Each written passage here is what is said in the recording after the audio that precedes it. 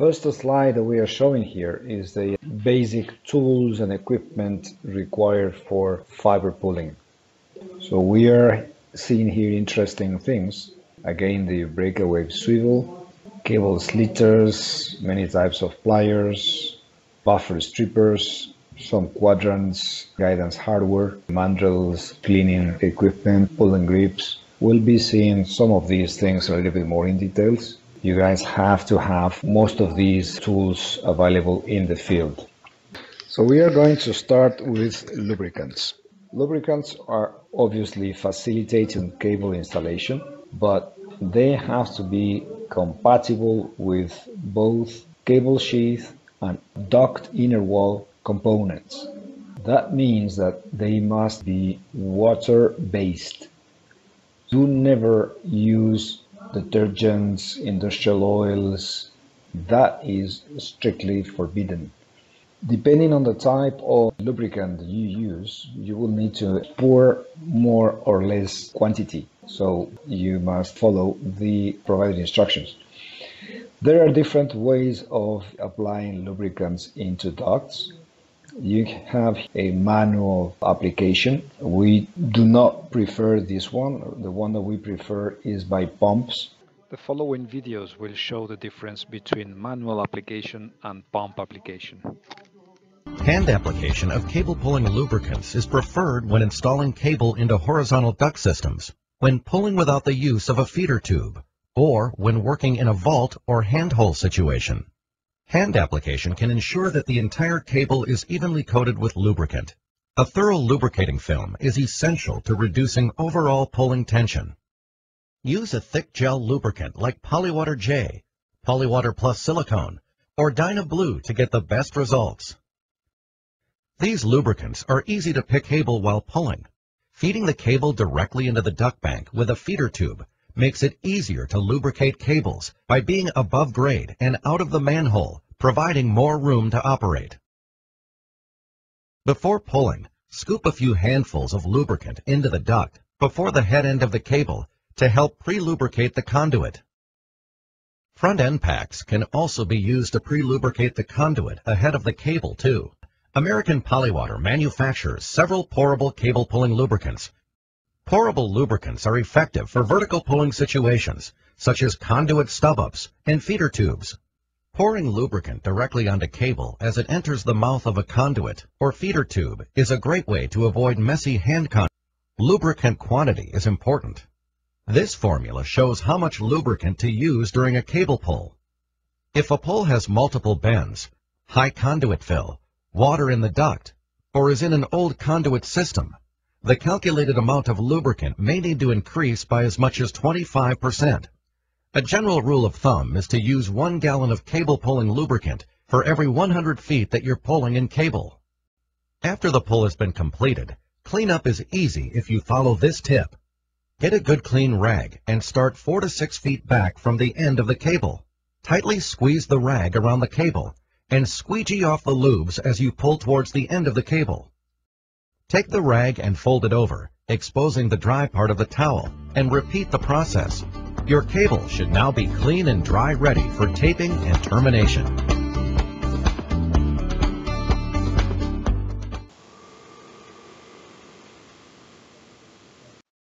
The mess with hand application. The best pumps are designed for water-based materials and pump a broad lubricant viscosity range at acceptable flow rates. Polywater makes several pumps. The LP3 is a hand-operated, self-priming, piston-style transfer pump. Both liquid and gel polywater lubricants are pumped through the LP3 by adjusting the mechanical advantage ratio setting. The pump instructions include ratio setting recommendations. This adjustment is quick and simple, as is shown here. The LP3 pump mounts directly onto a 5-gallon pail. A 10-foot output hose is standard. Operate the pump with the up and down handle. Increase or decrease the rate of pumping to control the lubricant flow rate. The Polywater Pump LPD5 is powered by a 1/4-inch or large electric drill. The LPD5 will pump all Polywater lubricants except the very thick gel Dyna Blue. An extension feeder tube allows the LPD5 to draw from a 5-gallon pail or 55-gallon drum. The pump is supplied with a 12-foot output hose. Vary the drill speed to control the lubricant flow rate from the LPD5. When finished, reverse the drill to return the majority of lubricant from the output hose to the bucket. An appropriate lubricant pumping rate depends on duct size, cable count, and pulling speed. Even for large conduits, pumping rates required are generally less than 1/3 gallon per minute, 1.5 liters per minute.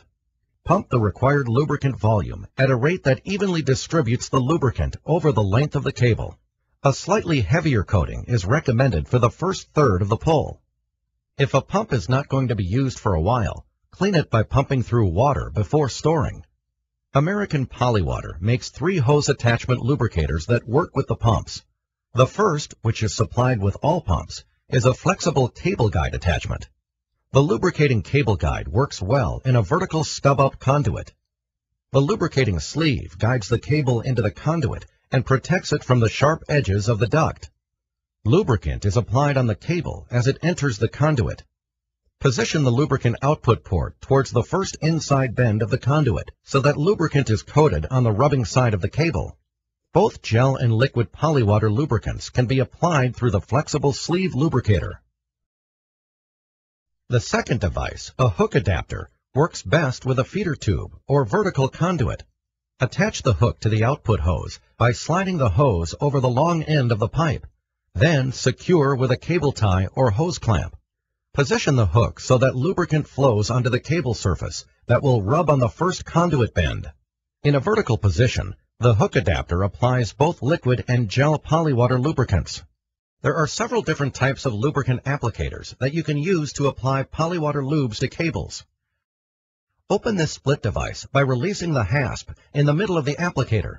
Place the device around the cable or wires and refasten. As lubricant is pumped into this applicator, the internal applicator flaps coat the cables as they pass through. Control the pumping rate to completely coat the cables, but not overfill the sleeve. Lubricant applicators can be used in horizontal or vertical applications.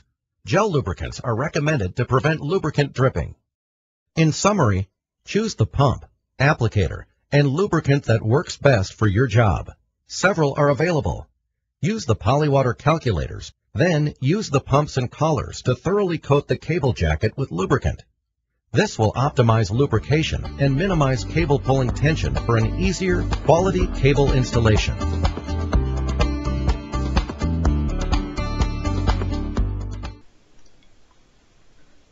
We come back to the slides. The next one is about the installation by pulling using capstan winches. We have rarely seen you in the field using winches, but this is the most convenient way of installing cable because it guarantees a uniform tensile load and speed in the cable installation. Capstan winches are used to support on the cable pulling because they are motorized and then they facilitate the task enormously.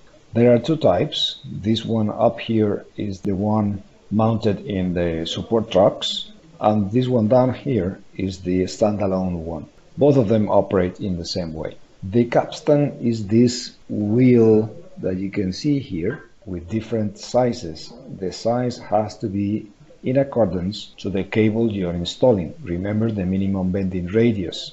A rule of thumb for STC cables is that capstans with 800 millimeters diameter accommodate all our cables. Just a hint to help you out. So if you install 800 millimeter diameter capstan wheels, you make sure that all STC cables are meeting the minimum bending radius. Otherwise, if you install smaller capstans, then you have to pay attention to the MBR of the cable you are installing.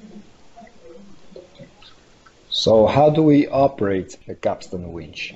So you see down here on the drawing how this is basically working. So we have the feed truck where our cable drum is installed. The cable is being pulled from this manhole to the far end handhole or manhole. The winch is installed on the other side, obviously, and the winch is initially pulling the rope once this has been attached to the cable head, and then the winch is recovering all the tape or rope, and once that's done, the cable will start passing through. Precautions that you have to have is that the winches and all machinery has to be leveled and stable on the ground. The alignment of the cable drums and the cable winches has to be at least within plus minus 10 degrees of the pulling direction.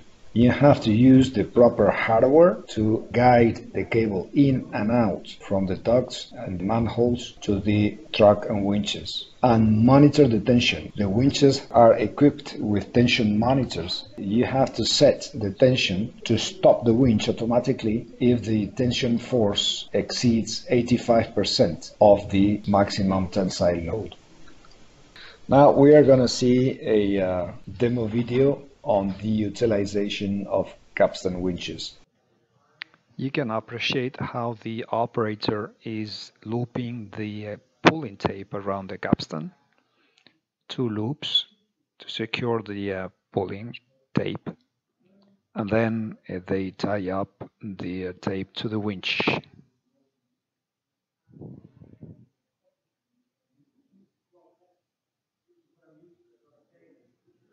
The winch diameter is much smaller. It does not meet the minimum bending radius, but it has all the pulling force.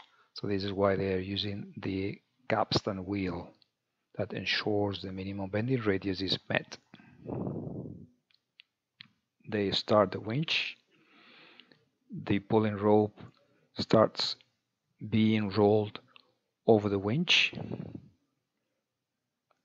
and after the entire length of pulling rope is rolled over that winch, then the cable will appear from the duct.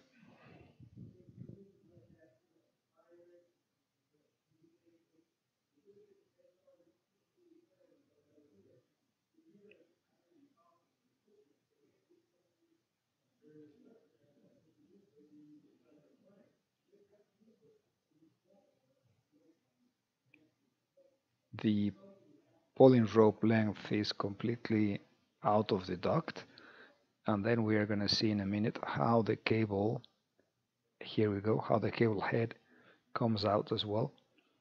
The operators stop the machine right when the cable is going to get to the winch, because one more time, the winch is not meeting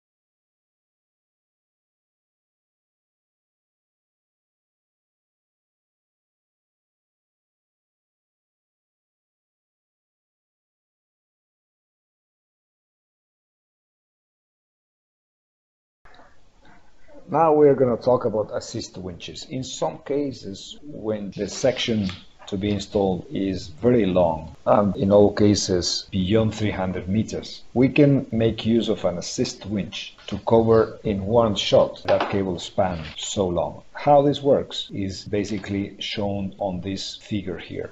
So we have our cable drum on the right hand side here, and then the first winch, that is the assist winch, is installed in the middle of the section. So this winch will be pulling the cable all the way, and then this pulley, this is a simple pulley, making sure that the cable goes smoothly inside the last section, and then we have the main winch pulling the cable. So we have 2 winches operating, this one and this one. The one in the middle is what we call assist winch.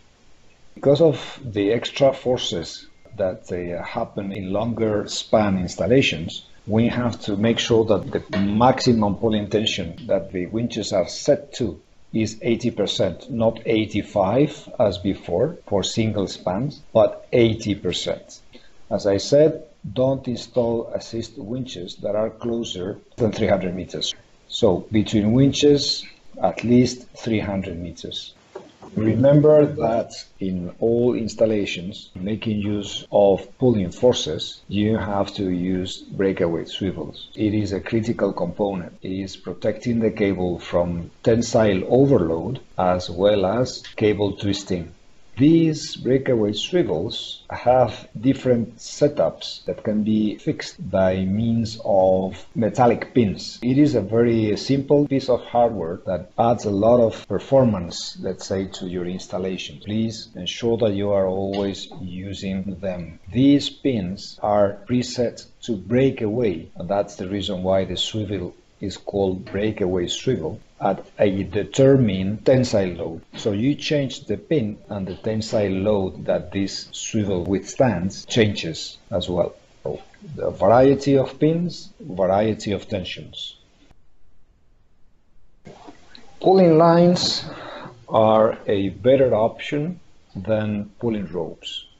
The tapes disperse load over a larger duct surface area, which reduces the frictional heat.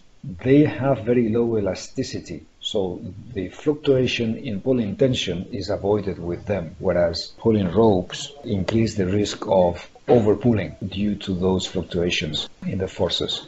They can be pre-lubricated, and the pulling ropes cannot be lubricated. They come with foot markings, so you can easily read distances with them. May be available, if needed, with copper wires inside that help being detected from the surface. And they are typically much lighter compared to pulling ropes or to the same size. You can observe in this photo the pulling tapes. They are flat, nylon made or polyester made. Another important element in cable pulling is the pulling grip, the mesh pulling grip that you can see on the right hand side in the top right corner of your screen. This is a critical element in a proper installation, provided that you use it properly. Here are the main rules that you have to follow when choosing the pulling grip for your cable installation. The first thing is that they have to withstand the tension applied in the pulling line without damaging the cable. Install that pulling grip physically tying up the strength members. So it has to be mechanically coupled to the strength members. The pulling force has to be applied to the strength members, not to the cable sheath alone. The grip has to be at least 60 centimeters long and withstand at least 5 times the maximum cable pulling tension. We are going to see now a short video about the utilization of pulling grips. The trick to a proper installation is to select the right pulling grip, and that is determined by first measuring the outer diameter of the cable and then consulting with the pulling grip manufacturer for the right pulling grip. Once that is determined, the rest is easy. I'm going to wear my gloves first. Once the right pulling grip has been obtained, inspect it for damage. What you're looking for are broken wires, bulges due to excessive stress, rust, and things like that. Also give it a small tug there and smooth it. As you can see, I'm wearing leather gloves just to make sure that I don't injure my hands. Locate the cable end. It's now time to install the pulling grip itself. Rule of thumb is the pulling grip that fits over the cable without excessive difficulty is the right pulling grip. So we'll just insert the cable on the end, and we will use a pumping action to get the pulling grip onto the cable. As you can see, with the right pulling grip, it's relatively easy. So we're going to stop about 1/4 of an inch from the basket, so that looks about right there. Smooth the mesh over the cable, and also give it a small tug to make sure everything is snug. And then we're going to apply electrician's tape starting at a point 1 inch from the end of the mesh. And we have to wrap the tape really tightly to make sure that the mesh is fully compressed against the cable. A good measure of how tight the tape is being applied is to be able to see the imprint of the wire mesh through the tape. Occasionally give the cable a pull just to make sure everything is still tight, and continue wrapping. We are now ready to connect the cable to the pulling rope or pulling tape. Remember that the aramide yarn in the cable has to be attached to the pulling grip. Now, talking about placement hardware or guidance hardware, you can see down here different types of guidance hardware. For example, here the quadrant on the left-hand side is a very convenient piece of equipment that is rarely used in Saudi. This duct coupler, as you saw in the video for the lubricant, it may be more convenient and more easy to use. It can also provide pump lubrication. This is a very convenient piece of equipment that we prefer as placement hardware, especially for bigger ducts, 32 millimeters and above. Guidance hardware like this one that is allowing you to do 180 degrees is not preferred. STC installations must be straight, so we are not in principle allowing this 180 degrees installation unless there is something preventing us from placing the installation equipment, drums and so on, at the left hand side here, which is the right place to do a straight installation. You can also see pulleys and other quadrants down here that are helping out installing cables, but because of their complexity in utilization, I guess that you guys would be quite unlikely to use them. Remember that this material intends to protect the cables from rubbing them against sharp edges at the same time as it protects the cable against bending radius not meeting the minimum requirements. And remember that you have to clean them, keep them clean at all times and pre-lubricate them because these rolling pieces need lubrication. Last but not least, they have to be firmly fixed so that the cable doesn't move while being installed. Now we are going to talk about subducting. Large ducts cannot be used to directly install cables in them. They have to be subducted. We have here on the left hand side of this table the two sizes that STC is using as large conduits, 110 mils and 75 mils. Depending on the patient status, if they are occupied or not, we can install a different number of subducts inside. If they are not occupied and they are 110 millimeters, we can install 5 ducts of 32 mm or 7 ducts of 25 mm outer diameter. If they are occupied, just the viable number of ducts to get up to a 50% duct filling ratio. This also applies for the 75 mil ducts. If they are not occupied, the 75 mil ducts can be subducted with 3 32 mil subducts or 5 25 mil subducts. Remember to always keep the ducts and subducts sealed. So you have to use the end caps and all sealing material at all building entrances, manhole and handholds, at every single point in the network where the ducts and subducts are terminated. And especially if they are not to be used for blowing, so they are bigger size, they have to have a pull line installed. Last but not least, remember the rule that only one cable can be installed in a single duct, whatever the size is. If the conduit is large and you want to install more than one, you have to subduct it. Obviously, subducts protect the cables and allow for a smooth cable installation. Some words on the microduct bundles, just to illustrate that they can come in many different versions and types and sizes. You have some examples down here, even mixing up the size of the microducts, making use of all the small spaces and taking the maximum profit of the existing infrastructure. So they can be directly buried, like this case here with a thick sheath, or subducted, like this case on the left hand side that cannot be directly buried. They are supplied in different wall thicknesses and diameters and all that you can imagine. So this slide is showing basically different types of inner ducts termination. Some of them are smooth-walled, some of them are ribbed, some are corrugated. Depending on the application and manufacturer, we can find different termination of the inner walls.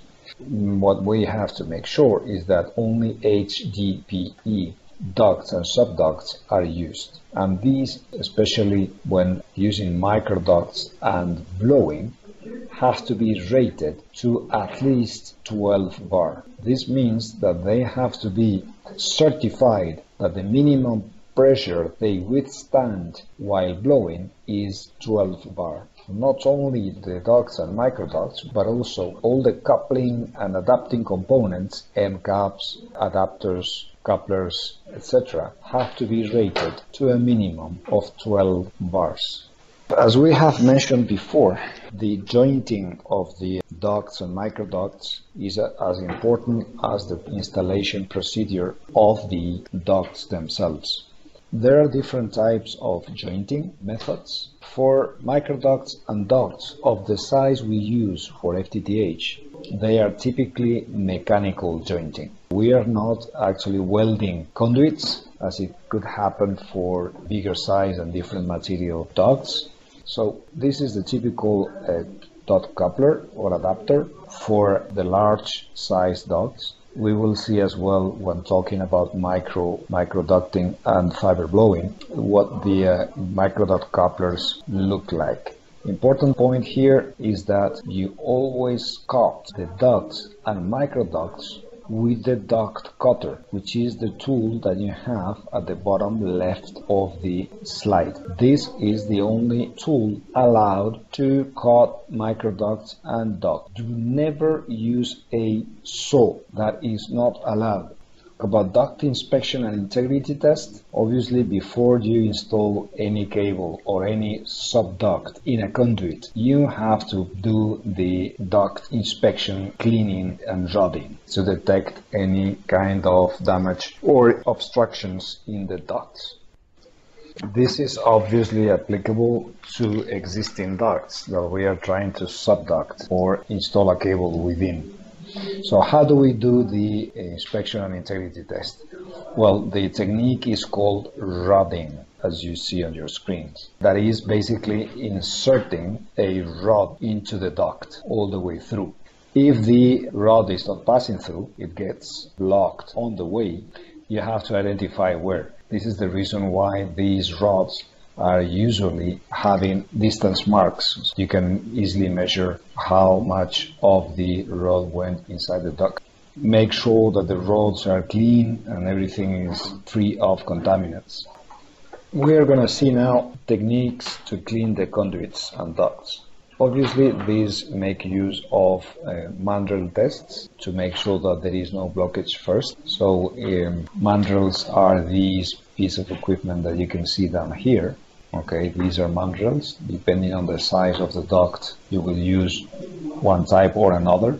And before the mandrel goes through inside the duct, we typically install a brush that is cleaning the conduit. The cleaning pads come after the brushes to remove any residues. Then finally we have the mandrel. So all this is attached to the rope head, and then it goes all the way through. Mandrels are not recommended to be used for ducts that are smaller than 50 millimeters, which is always the case for FTTH. So typically mandrels are only to be used for copper conduits or conduits that are existing from other installations that are going to be reused to be subducted for fiber. This is the mandrel test that we are showing down here. This is just a summary of the concepts that we have already seen, so we would be passing through quite quickly.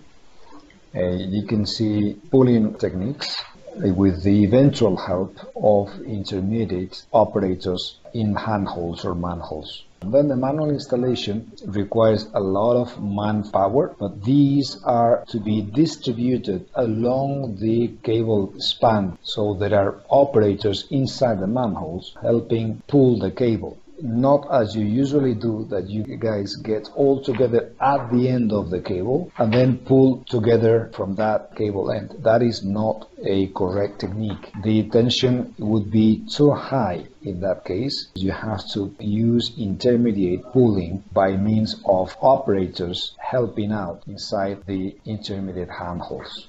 All this is to keep in mind the maximum tensile load, remember, and never exceed that. All right.